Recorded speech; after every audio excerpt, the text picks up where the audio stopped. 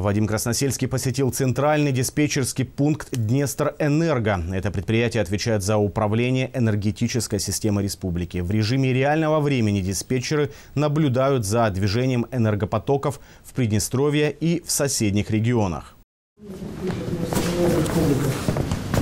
Предприятие работает в штатном режиме согласно установленных графиков, без аварийных отключений в сетях передающих и распределяющих сетей. По станции генерируют согласно графиков, контролируем ситуацию. На экранах диспетчерского пункта видно, сколько энергии генерирует в данный момент энергосистема республики. Основной генератор энергии в Приднестровье – молдавская ГРЭС. В случае возникновения нештатных, допустим, ситуаций. Вот первая нештатная ситуация – это полное отключение, допустим, Днестровской ГРЭС. Да.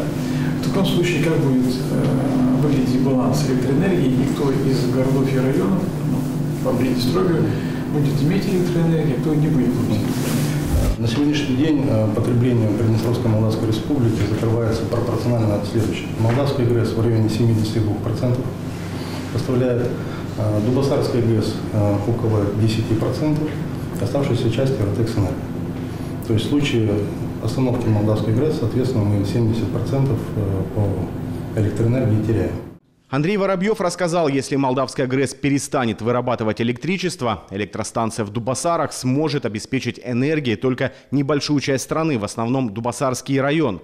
На Днестрэнерго президенту рассказали также, от работы молдавской ГРЭС и Приднестровской энергосистемы зависит энергетический баланс в регионе. С Молдовой Приднестровье связывают 28, а с Украиной 10 высоковольтных линий. До газового кризиса молдавская ГРЭС была основным поставщиком энергии в Молдову. Даже сейчас электричество, которое Молдова стала закупать в Румынии, проходит через нашу энергосистему и молдавскую ГРЭС. Президент подчеркнул значимость эффективной и бесперебойной работы Днестрэнерго.